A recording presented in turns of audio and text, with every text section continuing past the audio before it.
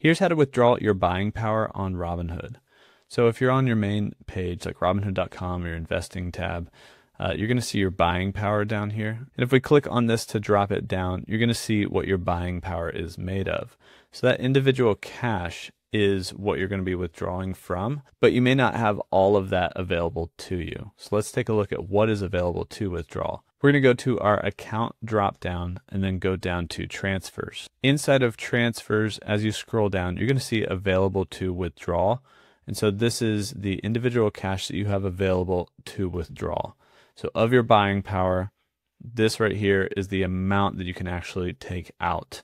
Now, this is basically dictated by all the cash that you have on your account that's been settled. So if you have any trades or any transfers that are already happening, you might see more cash available than is actually available to withdraw.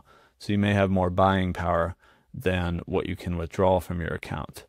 And then also, depending on what your buying power is made up of, if it's just your individual cash, or maybe it's also some of that margin, etc. There's only certain things that are available to withdraw, which would be the available cash. And so that is this right here. You can see on your transfers page. So this amount, when you go to set up a transfer, when you go to transfer money, it'll show up there too, what you can withdraw. And you just simply set up a transfer from your Robinhood account to your bank account. And that's what you can withdraw. And that's how to withdraw your buying power, or that's how to figure out what you can withdraw from your buying power on Robinhood.